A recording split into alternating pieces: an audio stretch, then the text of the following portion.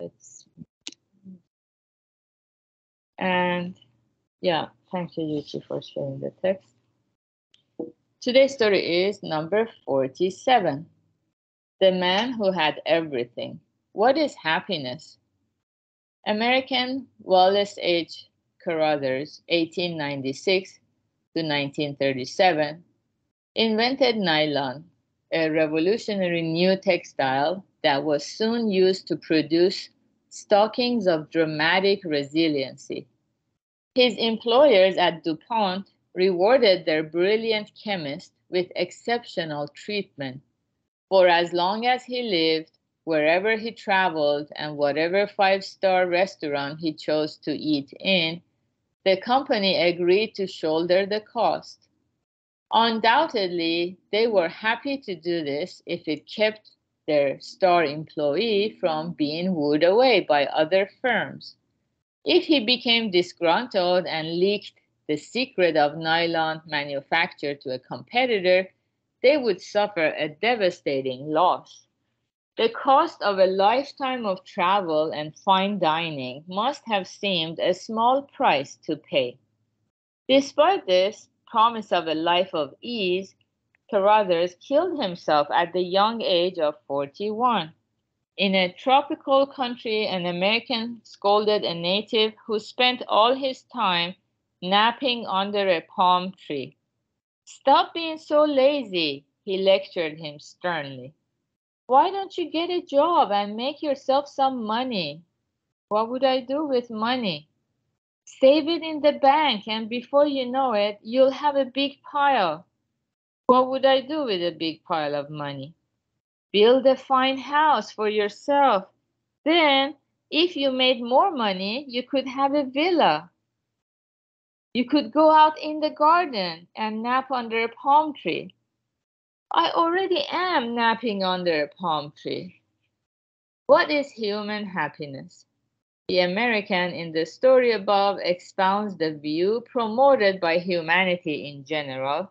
Carothers' story clearly demonstrates the futility of this philosophy.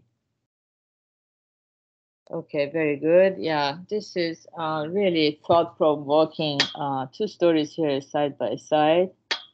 Um, yeah, which is, deep down, many people believe kind of blindly that the more money they have, the happier they're gonna be.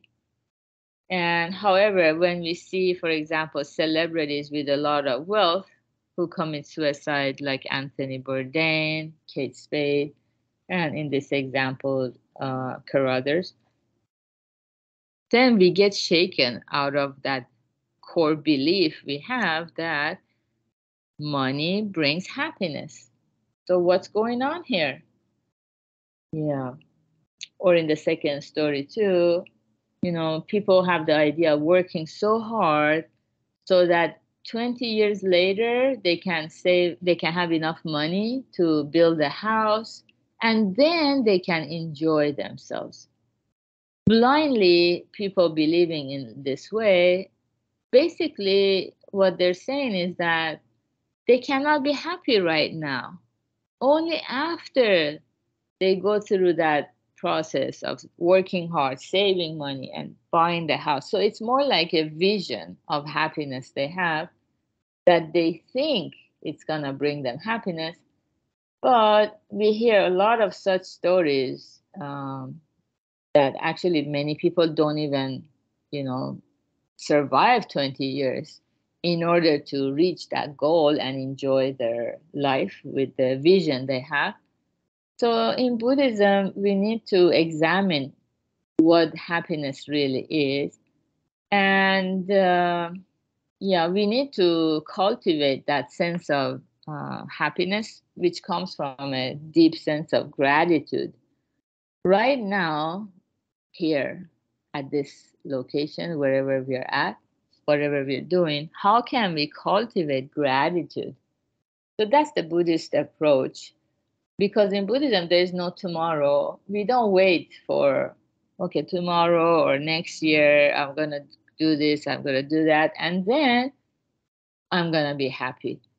maybe it's like we're just procrastinating, or we're not allowing ourselves to be happy right now because we don't know how to be happy right now.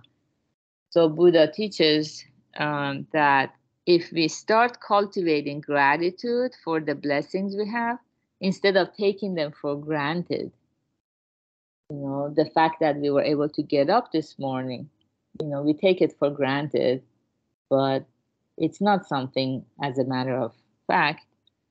Or, if when we drive and then we arrive safely, how grateful do we feel that we made it to our destination without any collisions or mishaps, without the need to call the road service assistance, So little by little, as we cultivate gratitude, we can find that happiness now.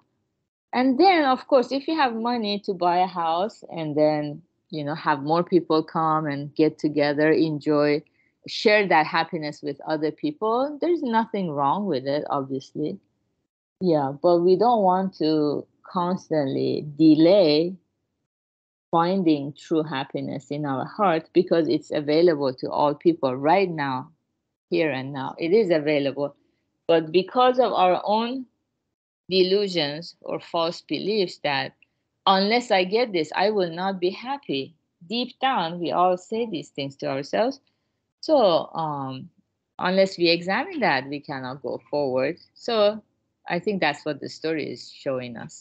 So, good job, everyone, for being here. We will have Purpose and Meaning Lab at 3 p.m. and have a wonderful Friday. Bye.